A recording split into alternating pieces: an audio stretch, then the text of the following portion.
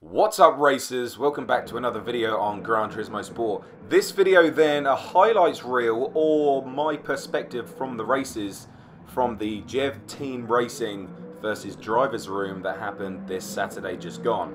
And before we get into the video as the orange and blue Astons tear down to T1 here at Nürburgring Grand Prix circuit, I'd just like to say thank you to everyone who watched the live stream and to the livery makers Arden Blue for us, JEV Team Racing, and whoever made the ones for drivers room. Very cool, looking very professional. As we come into T1 then, it is going to be remarkably clean. Just a little bit of a tap there on the side of Ronin, but apart from that, everything's clean. Into T2 then, still a load of cars, a little bit of contact there between all of the orange boys. Another little bit of contact there between blue and orange, but Rob just slices through the orange pack there and is up into 10th place. We see ourselves up to 11th.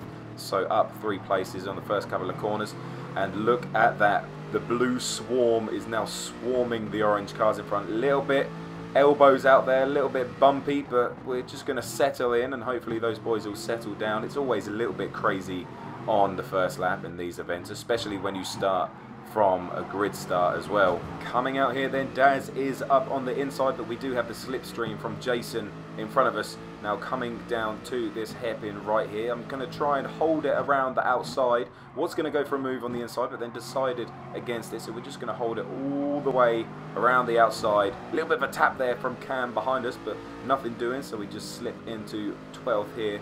Not going to make a move as we come up through the Schumacher S's.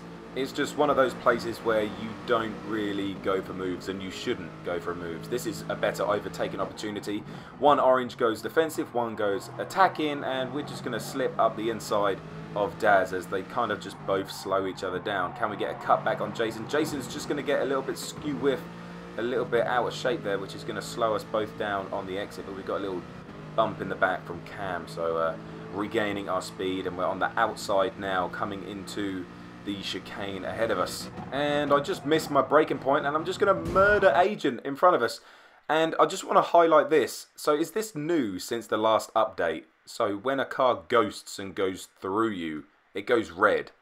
And I've seen this a couple of times now, it goes red. I just want to see if you have noticed this as well in the comment section below. Back to the racing. So Agent just just off. I'm so sorry, but he did pump me off in a different racing event, so it's 1-1, we're even. But here we go, we are chasing down Ronin now, and let's see if we can close the gap.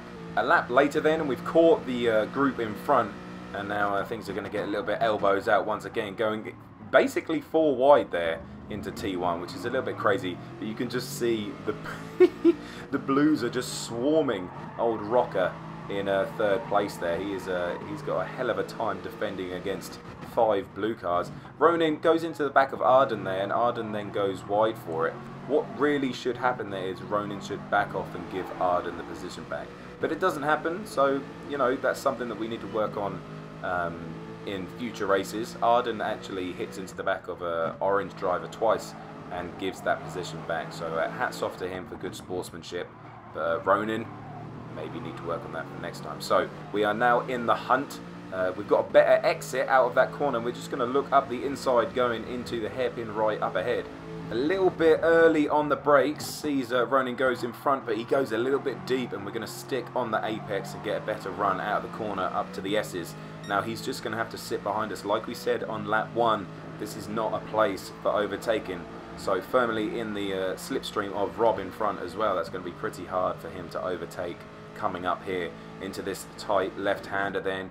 Really have to take a lot of curb on this as well to get a good exit, which we do very well. Nice, James. And coming onto the straight then, can we get in the slipstream on the power early? Yes, we can.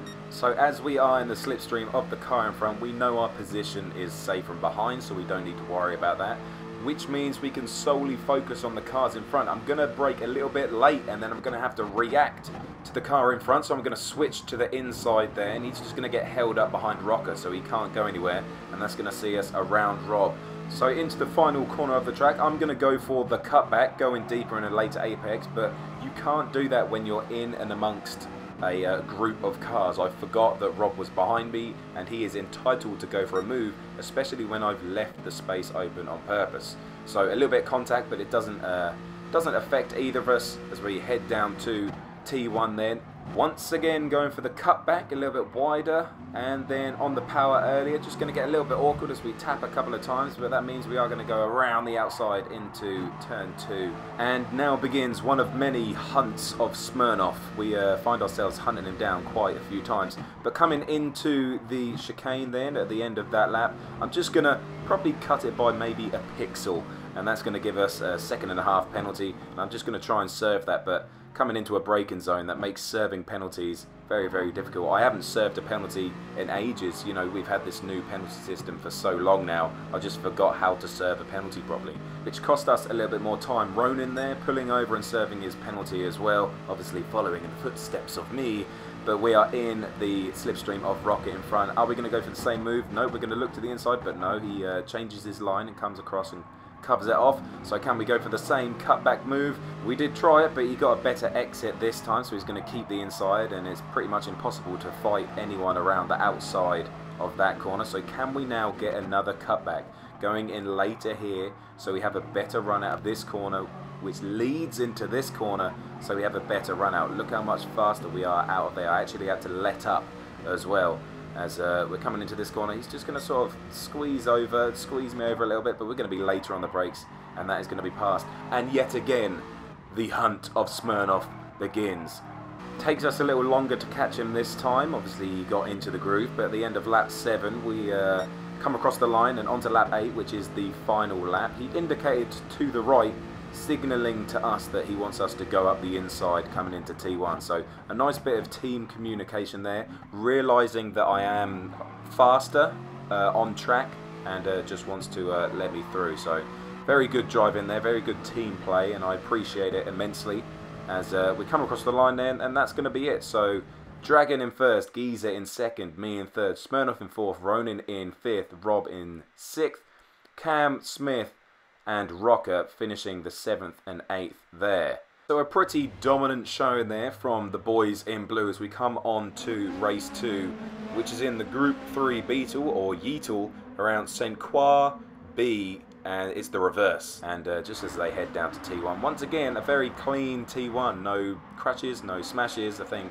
an orange car may run wide a little bit, but that's it, very clean. So here we go. What can we do from 11th position on the grid? The grid was flipped and reversed from the results from the previous race, so that's why we're towards the back. Coming into T1 then, just being nice and cautious on the brakes, giving everyone plenty of room, because you just don't want that turn 1 crash. It makes everyone very annoyed, and we've got through 2 races without a turn 1 crash, so very, very good.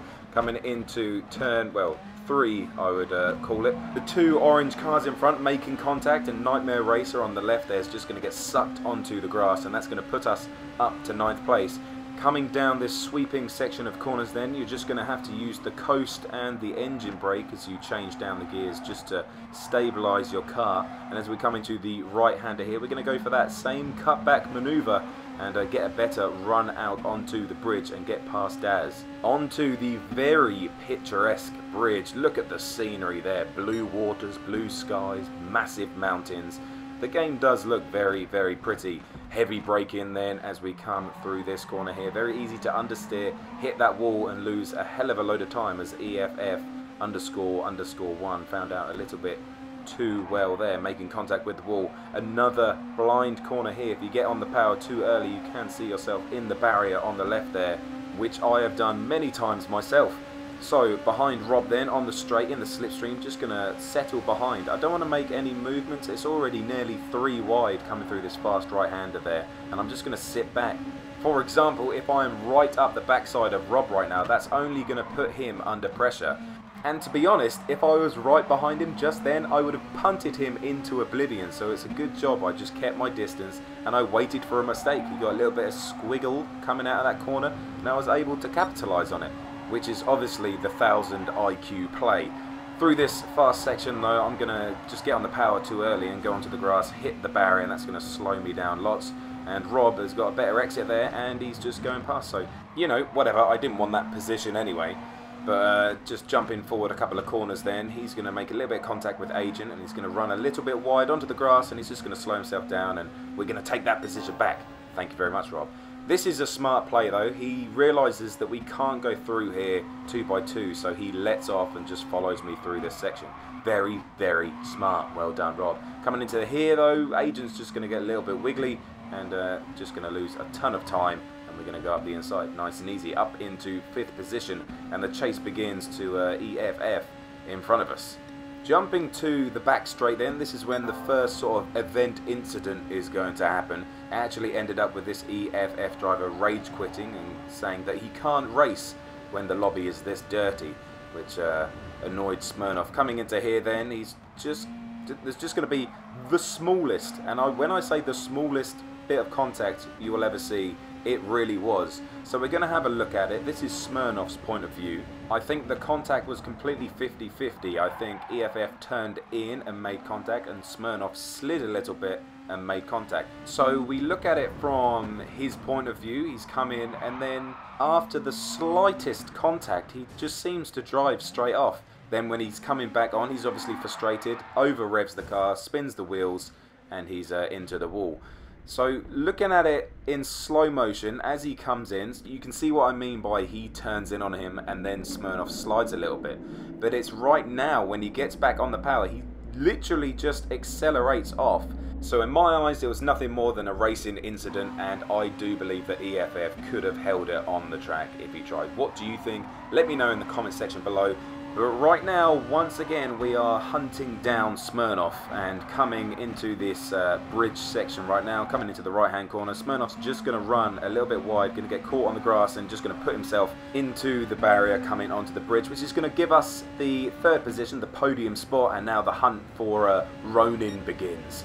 The hunt for Ronin, just like Smirnoff, but he's a little bit further away.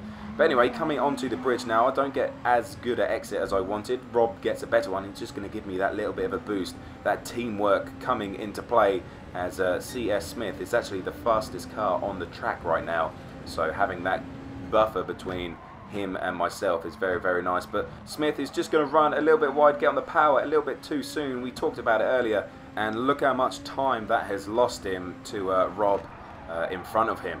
So there we go, and that's sort of his onslaught over. I think he lost a bit of confidence there and he never really got back from that. So now the real battle commences here. So we actually caught up Ronin. I think he made a couple of mistakes, maybe panicking a little bit as me and Rob both hunt him down. Look at that, look, Smith has completely dropped off the face of the earth, but still in 5th position. But coming into this corner here, we're going to go for, yes, the classic cutback, braking a little bit earlier, going for that later apex, and we're just going to get a better run out the corner. I think I'm going to make a video on it. It's such a good freaking move, and I don't think most people know about it. I'm going to make a video on it, guys. It's such a good freaking move, and it's so simple to execute.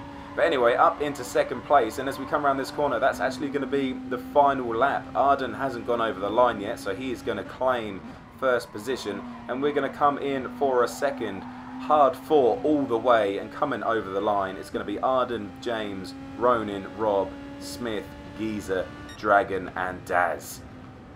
So then, race 3 in the MX-5 Cup car, one of the more recently added cars, and it's going to be around Brands Hatch Indy, so the shorter version of the Brands Hatch course. And coming through into turn 1, we can just see the beautiful blue and orange liveried cars. There is going to be a little bit of commotion, but it's not going to kill anyone, as you would expect from a T1 at Brands Hatch. But there we go, nice start as well, as we look up the inside of Daz and up the outside of Ronin. But we're just going to settle in. We don't want any commotion ourselves as we look forward down the track, and there is a little bit of argy-bargy.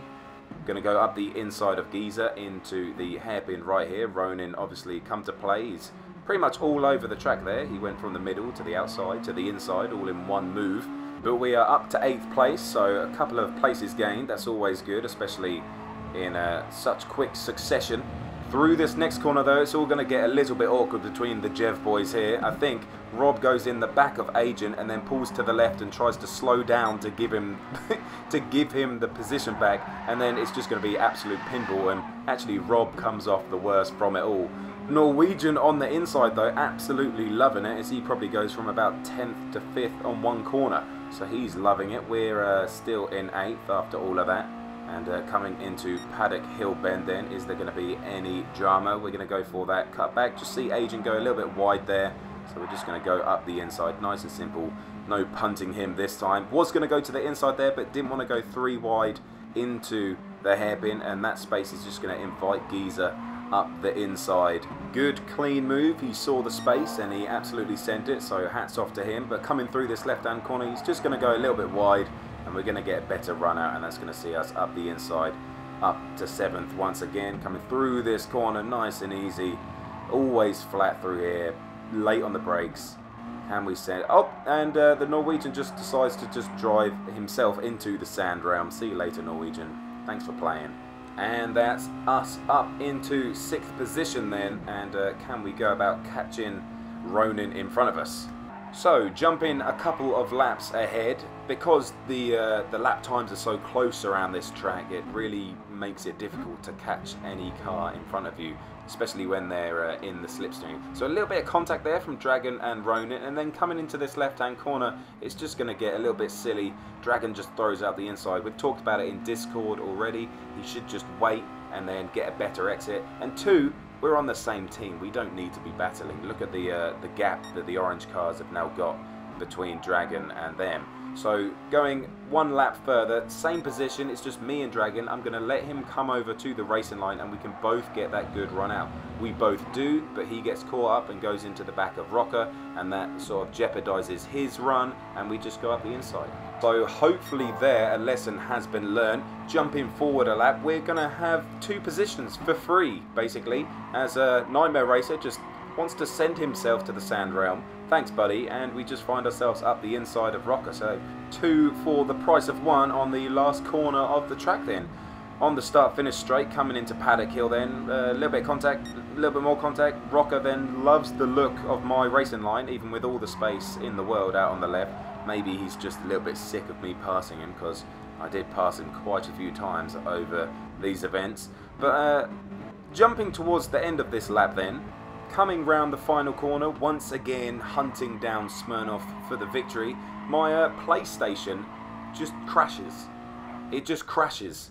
The internet doesn't go out, the electricity doesn't go out, the PlayStation itself crashes. I've never had it before in all the time that I've had the PlayStation. It just crashes. How absolutely unbelievable is that? The events were, there was 4 races in the events, and it just meant that I couldn't take part in the last one either. But there we go, in a puff of dust we are out of the race. So Smirnoff comes home in first, then Dragon, Ronin, Rob, Rocker, Agent, Arden and Daz. I'm not sure what happened in the final race. The final race was a GRB rally around Sardinia, but all I know is that the JEV team racing had a victory over the driver's room once again. So there we go. I hope you enjoyed that little highlight reel from my perspective of the events. If you do want to join the JEV team racing, jump in Discord and make yourself known. It's a community team and we're always looking to bolster our ranks. But right now, thank you so much for watching, liking and subscribing. Thank you to the channel members for doing what you do, and we'll see you in the next one.